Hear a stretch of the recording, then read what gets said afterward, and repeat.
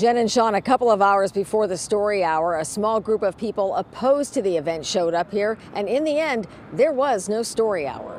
This cell phone video shows the handful of people who showed up to protest Drag Queen Story Hour at Somerville Library. This video shows nearly 100 people who learned of that protest on social media, then showed up in response to support the library event. Whenever hate arrives in Somerville or Medford or Boston, love and joy always comes out tenfold to kind of drown it out, and that's what happened here. Shortly before the story hour was to begin, a bomb threat forced police to evacuate the library and cancel the event.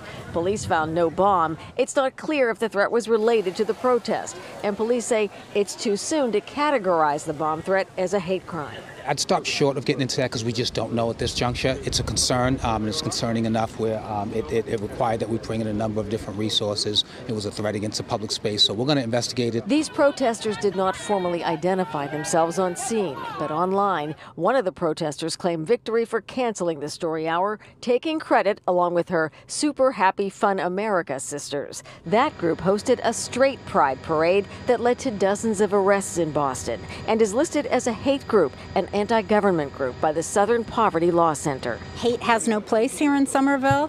When any one of us is hurt, we're all hurt, so it's just not acceptable. Now, we did get a statement from the Director of Operations for Super Happy Fun America. She tells News Center 5, "We are relieved that today's Drag Queen Story Hour for 4 to 8-year-old children was canceled. It is our goal to preserve children's innocence, and we did show up to peacefully voice our objections to the event. We do, however, denounce the action of a bomb threat being called in, especially at a children's event. We have no connection to the caller."